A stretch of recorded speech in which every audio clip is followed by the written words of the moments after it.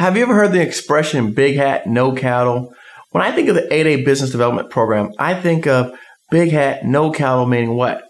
You've got all hat, but no substance, right? And so a lot of people out there bragging, boasting, I've got 8A certification, right? But they don't even know how to do it. They don't know what to do, where to go, how to navigate. They don't even know how this program even works. Someone told them to get A, so they lucked up, hired a consultant, paid someone some money. Maybe they even filled out the application themselves. They got 8A certification and now they're stuck. Well, if you are big hat, no cattle, stuck with 8A certification and want to learn how to navigate the program, stay tuned for this video coming up right now. We're going to take you through a walkthrough behind the scenes of the 8A program and how it works. All right. Thank you for joining me over the big screen. Today, we're discussing the 8A Business Development Program, the infamous 8A quote unquote license to steal program. So many people out there have asked me questions about it. It's probably the number one most asked thing in government contracting is, Eric, the 8A program, should I get 8A? Do I become 8A? When to start, when not to start? How does it work? I've had 8A and I haven't been successful. This is the notorious, infamous 8A video. So again, I've been working and wanting to get this out for probably months, if not a year at this best. So now I've made this video. We're going to talk today about the 8A program and how it works. First and foremost, the three components of a successful 8A program is the agency, the SBA, and the firm itself. So again, we all have to work together harmoniously in order to facilitate an 8A contract, right? Now, the SBA and the agencies also will interchange that word between agency and procuring entity. So you'll hear me mix and match the two words. But the SBA and the agency itself, or the procuring entity, has what between them called a partnership agreement. So the partnership agreement, the point of it is to help expedite contract actions between the agency, the SBA, and the 8A firm. So in order to actually make this whole 8A process work, there had to be some rules put in place by the government, right? Saying how the rules work, how it governs the program, and allow for those expedient transactions that we come to know that happen along the 8A pathway. And just to give you an example of where the partnership agreements are at, any and every one of us can go on the SBA's website and take a look here, and you'll see the actual partnership agreements. There's 50 of them in place right now with most of the agencies that you guys learn to know and trust and like. Probably the ones that don't have partnership agreements are the ones that are outside of the continental United States, but the Department of Defense, Interior, and again, most of the agencies that we all do business with have established partnership agreements in place with the SBA on how to govern the actual 8A program. And if they do not happen to have a partnership agreement in place, don't worry, because they have to, as long as they follow chapter CFR 124.508 and the FAR 1908, they're good to go. This is an example of what that partnership agreement looks like. Here's the one between the SBA and the Agency for International Development. And again, it just states the Small Business Act. It says that they developed this 8A business program and how it works. And again, the rules governing the program, the do's and don'ts, and what the agency should be doing in order to enact an actual 8A contract. So again, how this works, the gist for everyone is the SBA has an agreement with the entities, and that agreement governs the rules.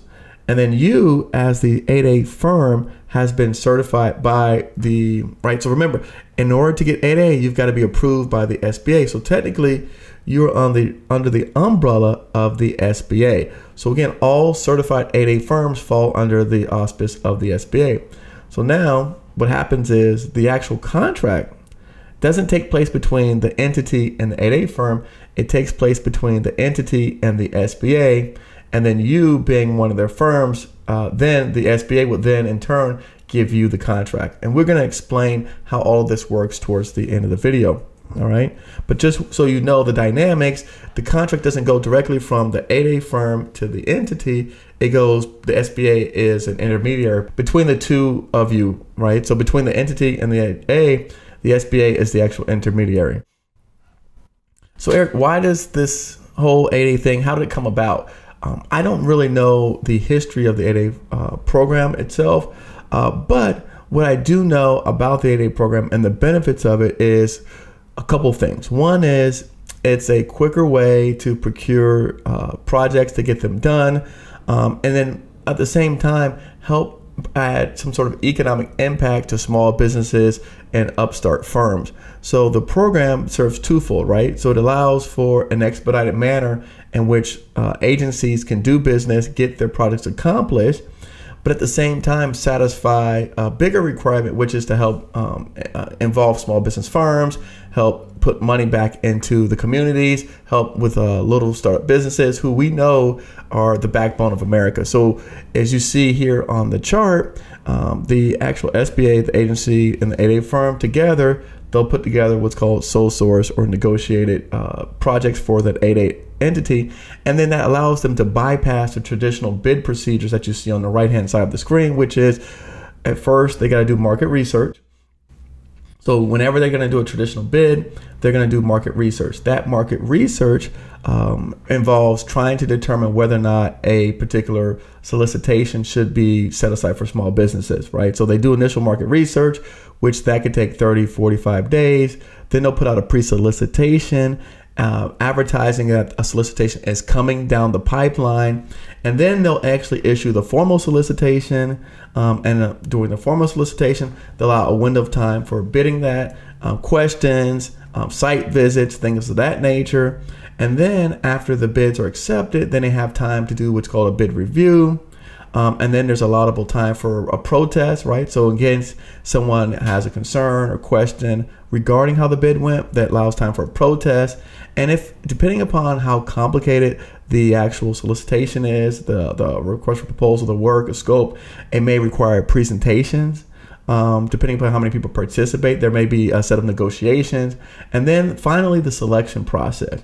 And so as you can see here, the amount of time that it takes to do all of this, and from what I've heard, the estimates could be up to 9 months in time frame. Whereas on the 8A side, if they do a sole source or negotiated type of solicitation acquisition, then you're talking about 6 months or less. So again, the amount of time that's saved, and also another key factor is, you see those dots in the middle? I intentionally drew them because if you are the person on the government side, right, and you're responsible for giving out contracts, you don't know the quality of the people that you're receiving bids from. So you're gonna have some good ones, which I have in green. You're gonna have a couple bad ones in red, and then you have some, some ones in average in yellow. So you got to go through and assess all that and make the correct determination. And that's not an easy task for anyone to do. So again, the traditional bid procedures first is the acquisition selection when using 8A firms. Now, how does this all work, Eric? How do we make this happen? So again, let's go back to the initial slide. Well, first we have the agency. And typically an agency will set out what the requirements are. And then we have the 8A firm, right? Which your 8A, as an 8A firm, you have your existing capabilities. So now the procurement center representative is the person that was tasked on behalf of SBA to carry out their policies and their procedures. So the PCR person is the point guy or girl that helps carry out the policies and procedures to ensure that the 8A firm's capabilities match up with an agency's requirements, and then that's how we put together a particular contract action. So there's 3 ways in which they do that. We're going to go over the 3 ways today and how they select actions. If anyone has any questions or want to double check behind what we're talking about today, you can go to subpart 19.803, selecting acquisitions for the 8A program. I just made it visual, and I'm going over it today in a way that I think makes it a little bit easier to understand for the majority of people out there, because I like to see little pictures and diagrams and slides, so rather than just reading just blank text. So hopefully we can add some clarity to the process for you guys out there. So the first way in which we handle the acquisitions, it's what's called a search letter. You'll see here it says the SBA advises contracting activity of an 8A participant capabilities through what's called a search letter. A search letter, basically what it is a search letter comes from the SBA to a procuring entity / agency, right? And what this says is there's a request letter sent from the procurement officer of the SBA on behalf of an 8A participant to reserve a requirement that matches that participant's qualifications. So we're going to say to them, okay, we have this 8A firm over here, and so we have this person's qualifications. This is his list of his or her list of qualifications, and so we know that your particular agency buys these products and services. So we just want to find out if there's an opportunity available for this particular 8A firm, and it's really as simple as that. Now, when do you actually request a search letter, and then how do you request a search letter? So one of the things that I'm telling all of the companies that I represent that are part of my program and my courses and things like that, my clients, is first you go out and you want to try to find out an opportunity as early as possible in the pipeline, right? So the earlier you find out about opportunity, the better it is, the higher your chances of successfully having it set aside to become an 8A particular award, an 8A set aside, an 8A procurement. So again, as early as possible in the process that you're aware of something, the better it is to initiate sending out a search letter. So the earliest possible that we know that's on paper, right, is a forecast list. So again, most agencies put out a forecast list. You have the ability to go through and look at what's coming up in the next 2, 3, 4, 5 years. And at that point, you can request for the SBA to send out a search letter on your behalf. We'll talk about that coming up. Sources sought are great places also to identify future opportunities that are coming down the pipeline. It's also the same token where the government is using to do market research anyway. So there are a lot of times they're trying to determine whether or not this should be set aside for 8A or HUBZone or service disabled veteran owned. And then a pre-solicitation is still not too late because it has not turned into a formal solicitation. There still is an opportunity to have that set aside as 8A. It's less likely to happen, but it's not impossible. So again, these are 3 stages of finding out about upcoming opportunities where it's appropriate to have a request a search letter be sent out. How do we do that? So what we do is we, the entity, right? So I'm the 8A firm, right? And so I look at what agency has this particular opportunity, what's the information I have about the project coming up, and what capabilities or experiences do I have that align with those particular requirements. I send that to my SBA rep and I say, hi, is it possible that you can send a search letter on my behalf to for this particular opportunity? The SBA rep then in turn writes up a search letter, sends it along with your capabilities over to that agency on your behalf. And that's it, right? So a lot of times the stuff that's happening is happening in the background, so you never actually really see it. But you have to first initiate a search letter in order for it to happen. They're not going to do it for you without you requesting it. So again, try and get in as early in the process as possible so that way it gives the particular agency, the procurement entity, time to analyze what their requirements are, how their goals are aligned, and see whether or not this is a possible potential opportunity to set aside in the 8A business program. All right. This is an example of what a search letter looks like. This is an old one that I have because, again, like I said, a lot of times the search letters, you don't receive them, and your SBA guy doesn't necessarily send them to you. So it's something that you request, they send it to the entity, and you never really see it. You can request them to send it to you, but oftentimes, again, this is something that's done between the SBA and the agency, and you're not really privy to that information. But I was able to find an old one just to give you guys a rundown or an idea of what this looks like, so you can see a real life example.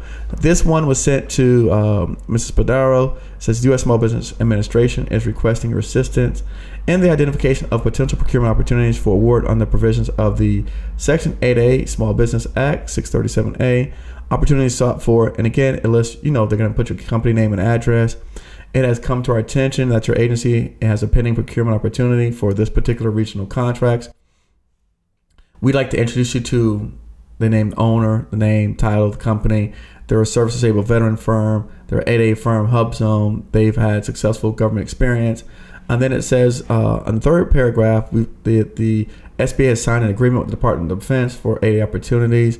This contract opportunities request is made pursuant to the Section 8A Small Business Act, identifying the requirements, again, listing the approved business plan of the company, city and state, and within the 8A Business Development Program. So you can see the letter is basically referencing laws and acts and charters and agreements that they have between the two entities, the government entities, and just putting forth the fact that, okay, we've got this rules between us. This is a company that we want you to consider for an opportunity. No guarantees, but it's putting you in the peripheral vision of that particular agency, right? Number 2 way in which to source acquisitions is what's called a requirements letter. So the SBA identifies a specific requirement for one or more 8A participants and sends over a requirements letter to the agency's Office of Small Business Disadvantage Utilization. And so what happens is in the requirement letter, what they do is this is more of, instead of like one-to-one, this is one-to-many. So they say, okay, you guys have all these bundled contracts. We want a piece to go to the 8A Business Development Program. We send them a requirement letter saying we want you to give a piece of these recurring contracts into the 8A program so that we can have companies in our portfolio, 8A firms, participate in those particular activities. This is great, specifically when it's like recurring contracts, because once you're able to get a recurring contract vehicle into the 8A program, it's really difficult to get it out of the program. There's specific laws that govern how to remove something that is in the 8A program outside of that. So if you have, let's say, for example, I had one of my students who's in my pilot program, and he sent over his information to the DLA. The DLA asked him, because they actually provide, products to the government. DLA says, okay, we have a list of products and their NSN numbers that are already set aside for the 8A program. However, if you have additional products that you sell, that NSN numbers that your particular company who's an 8A certified provides, we will be willing to consider putting those additional NSN numbers on the 8A list. And so this is a good way of showing you that it's not necessarily set aside for one particular 8A firm, but what it is they're going to put those requirements inside of the pool of 8A contractors, allowing it so now it's only 8A firms within that group that can actually participate in those opportunities. Great news, because again, if you have 8A, this is music to your ears. You want to try and get as many potential opportunities put into the 8A pool so that you're not competing against every Tom, Dick, and Harry, right? So if there is, for example, anything coming down a pipeline that may benefit the group as a whole, this is where a requirements letter would come into play. Number 3, market research. So the agencies may also, on their own, review other proposed acquisitions for the purposes of identifying requirements which may be offered to the SBA. Whereas the agencies, either independently or through self-marketing efforts of the 8A participant, identify requirement for the program.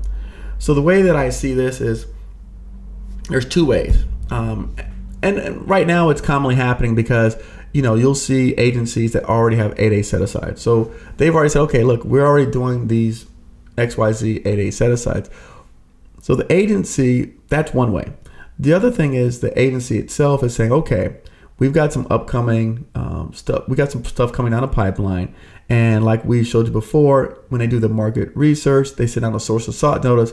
How many 8A firms out here can do this project, right? So now they're doing market research saying, okay, how many 8A firms can do the project?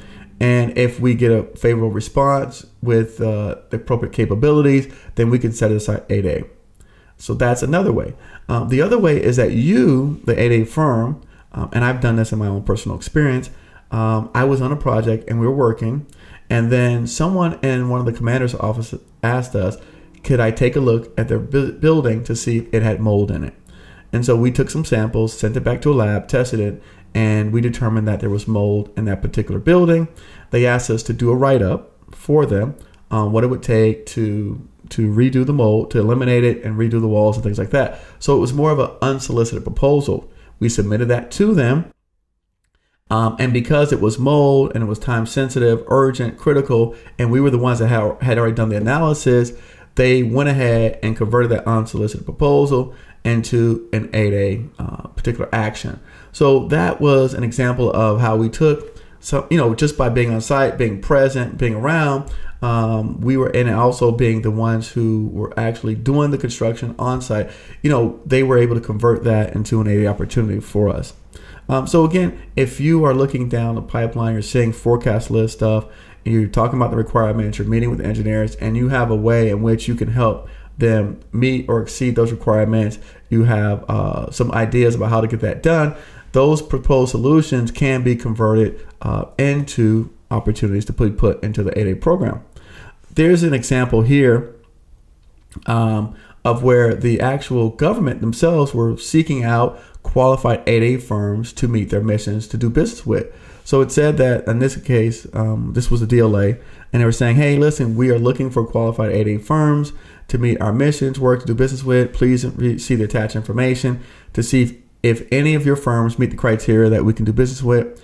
And so they sent this out. The procurement entity sent it to the SBA to send out to the firms in that particular region. So I thought that was great market research. Now, let's assume that we know the three ways in which they do that. So what's the next step?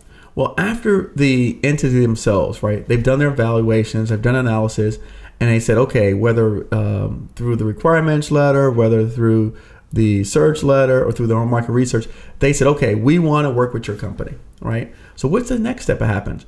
So the next step is what they do is called an offering letter. So the procurement entity / agency will send to the SBA what's called an offering letter. And then what it says is, okay, the contracting office shall notify the SBA to the extent of its plans to place an 8A contract with the SBA for specific quantities, items of work, and it's called an offering letter. Here's an example of an offering letter. Again, the government agency is sending this to the SBA. So it says to the SBA, this requirement is being processed under our partnership agreement. You keep hearing those words, partnership agreement in place, right? Those things are critical to know. So remember, I always tell everyone, in order to be an expert, or consider, not say an expert, in order to be considered proficient, knowledgeable in this place, you must use the lingo. So again, I would, if you don't use the lingo and you're not talking about these types of things, then it's very easy for someone to look past you or look beyond you as though you don't have any idea or understanding of how any of this stuff comes together. But if you start using the same vocabulary as the government entities, they're going to have to respect you, and they're going to have to start acting in the best interest of your behalf. So again, learn this stuff, understand the lingo.